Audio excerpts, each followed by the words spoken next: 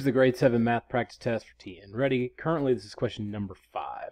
At a local gym, a random sample of 75 members took a survey about their favorite type of exercise. So they used a sampling method where they just picked a small number of people instead of picking all of them. It's very common.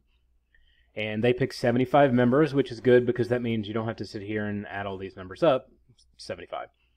Now, there are 350 total gym members. Based on the results of the survey, what is the most reasonable estimate for the number of gym members who prefer running on the treadmill? So they pick their favorite. Obviously, exercise classes is the big seller there for their group, but it doesn't matter. It is relevant to this question. So what I'm going to do is use the power of a proportion to get a reasonable answer. Now, I will say I hate that this is in a calculator prohibited section because it seems kind of ridiculous, but there is a little bit of a thought process behind that. I don't really know what it is, but here we are. Anyway, I'm going to set up my sample ratio. So out of 75, 15 of them running on the treadmill, making it the least fun of the things that they enjoy. And it should be equal to, okay, so I have 350. And then I have to figure out what this value is. And there's a few ways that I could go about doing this. One idea, it might be just to sort of guesstimate. We'll eventually do all the calculations. But if I know that 7 times 5 is 35, I know it's a little bit less. But so let's just say times 5 just as a general idea. And then we'll do 15 times 5. Well, 15 times 5, this becomes a 5. And it's 75. Well, I know that 75 times 5 is actually a little more than 350, so I'll look a little bit less than 75 and get to 70. That's a really quick way to do an estimate. It doesn't have to be some sort of exactness. Anywhere in that general realm could have gotten you there.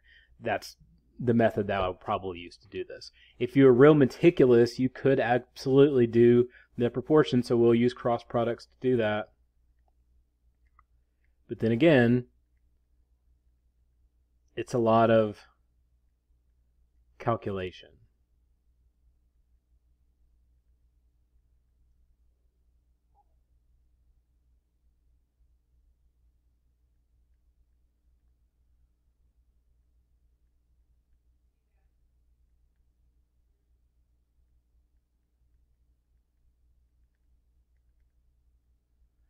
And now I have to say, okay, how many times does 75 go into 5,250, because that's something I think about all the time. And by that I mean never think about. I might go ahead over here and say, so it's 75 plus 75 more would be 150.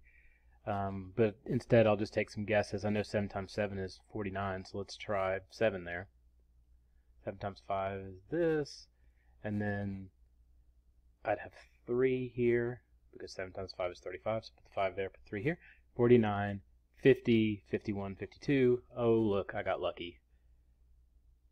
70. So there's my answer. So you can do it either way. I would just feel comfortable with the number sense part of it because I'm really not comfortable in my ability to do calculations when I'm under, or computations, I should say, when I'm under stress. So I'm going to just think about, well, 7 times 5 is 35. It's probably something close to 15 times 5, and thinks, well, it's a little bit less. So I'd rock it back to that, because that's much easier for me to think about. If you don't do that well or don't feel confident in that, you can always do the proportion and then work it out. It's just kind of messy and long, but it's probably worth the effort because this isn't the type of question that I would just not do because it seems difficult.